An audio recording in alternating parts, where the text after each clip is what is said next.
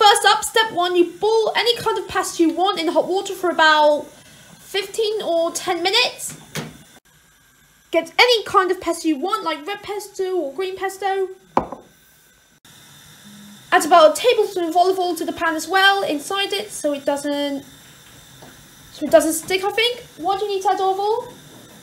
Why? That's right. So it doesn't stick.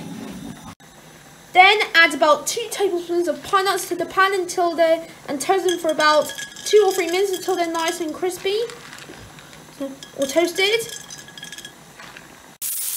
Add about 1 or 2 chicken breasts, depends how many you want. And don't add the chicken to the pasta until it's all white, unless don't let there be no pink bits. So no pink bits, and make sure it's all nice and white. Next step and next thing is drain the pasta after it's cooked with the colander. And what else do you do? Just let it drain for a minute, get all the water out. Okay then. And so on.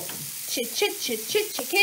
Let it up for me. Put that in the washing machine, in the sink. Okay. Don't put it in the washing machine. Okay, add 2 tablespoons or teaspoons of pesto, depends how much pesto you want.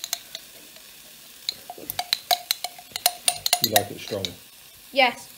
The more pesto, the better. Looks like vomit. No, Just kidding. It doesn't look like vomit, it looks like pesto. Green like a shirt. Video the bowl. Then in the pine nuts, then put in the pine nuts, sorry. Then add in the pine nuts and then give it all a really good stir. I'll do it.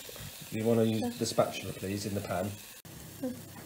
Then add in your pine nuts after you put the pesto in, and then give that all a really good stir. Combine it all together. Cooking's fun, isn't it, Dad? Sometimes. Oh. Always with you, though. He's joking. But are you joking? Am I telling a joke? Yeah. Okay, I'm joking. But is it an actual joke? It's a funny joke, ha ha.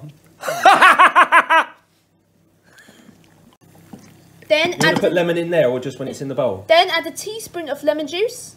That's a lot of. Then put all of that in your bowl. What kind of bowl? Strictly Come Dancing bowl. Boom. It does. It's making me hungry making this. And that's right there is my lemony pesto pasta with pine nuts and chicken. Great post-workout meal to have after a workout. Go and give it a try. You can have it.